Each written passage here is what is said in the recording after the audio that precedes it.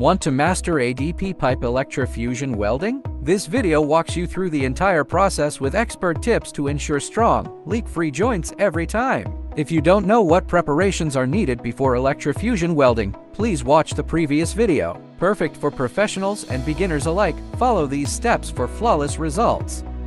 1. Insert pipe into electrofusion sleeve. Place a wooden block against the sleeve and hammer gently to insert the ADP pipe to the marked insertion depth to 105 mm in this test. 2. Use a pulling device. Securely pull the ADP pipe into the fitting for a tight fit. 3. Verify insertion depth. Confirm the pipe is aligned with the 205 mm insertion mark on the electrofusion fitting. 4. Check fitting resistance. Measure the electrofusion fitting's resistance, for example, 2.08 ohms in this test to ensure it meets specifications. 5. Confirm surface temperature. Ensure both the ADP pipe and fitting are below 45 C before welding. 6. Input accurate welding parameters. Enter the correct electrofusion settings for optimal performance. 7. Start electrofusion welding. Begin the process, ensuring no vibration or movement of the pipe or fitting.